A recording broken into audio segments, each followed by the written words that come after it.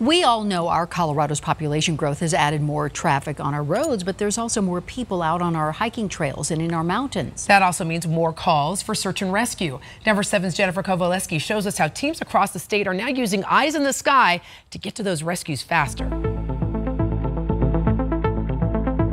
This is what our Colorado is all about. Enjoying nature, riding the trails, and drones.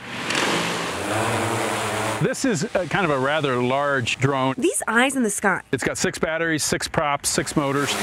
Are a game changer for the Douglas County Search and Rescue Team. It gives us an untapped capability that we've never had before. You just hit record. Morris Hansen is the lead pilot. He says with our Colorado's rapid growth, they're seeing more rescue calls. And with limited resources on a volunteer-only team. Searching on the ground can be challenging, takes a lot of resources. They're now using drones to better deploy those resources, flying into difficult terrain to scope out the best routes and cover more ground faster. Platforms like the M600 behind me have the payload capacity so we could actually carry blankets, food. We could carry a radio to them, so now we can communicate with them. The video streams back live to their command post. Allows other searchers at the same time to look at it. Then add in new thermal technology like this. Notice the guy hiding under the tree at the bottom of the screen. The thermal imaging is probably the game changer because at night, everything becomes much more challenging. Not only do they use this tool to locate lost hikers like me, they also use it to find out where they're not.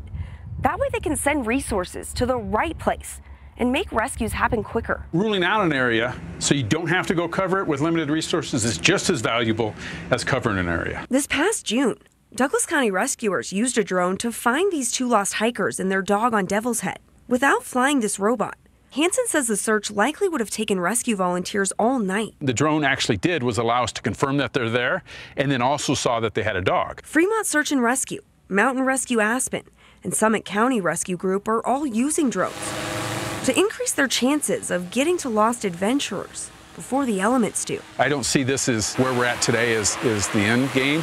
It's just the beginning of all of this technology. In Douglas County, Jennifer Kovaleski, Denver 7.